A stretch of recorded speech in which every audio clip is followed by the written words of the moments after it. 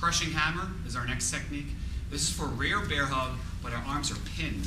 So when they grab you, you're checking with your left to hold them tight as you step to your left, dropping a horse. And this hammer, here's your crushing hammer, hits to the groin. It's a right C-step behind. Use your knee buckle here.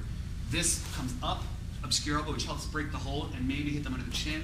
This is a short palm to the rib, striking, guard out. Also know that if they step when you step with that left, you can still C-step inside this foot here too to do the technique. Note on the C-step, which is important. When I step, when you right leg does the C-step, you have to push your knee in to help the buckle and keep your knee pointing so you're almost in a horse. You do not want to shift to a bow stance and turn your foot open. You'll lose the power of your leg. So if you shift it here, that already breaks his hold. The rest of this action will take him down because I have him low and I have him high. That's important. And then the palm follow up through.